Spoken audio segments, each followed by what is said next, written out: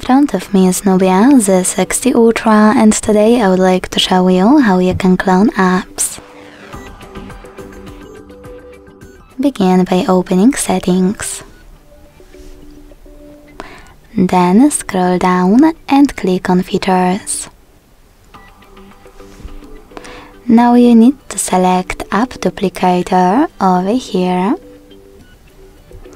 and click on grey switcher next to any of your available apps that you wish to clone. Then wait. So when I go back and check my app, I can see that it was successfully cloned. To delete this clone, you need to go back to the same settings and tap on blue switcher next to it. Then confirm your choice in the pop-up. Thanks so much for watching. If you enjoyed this video, leave a like, comment and subscribe. Bye!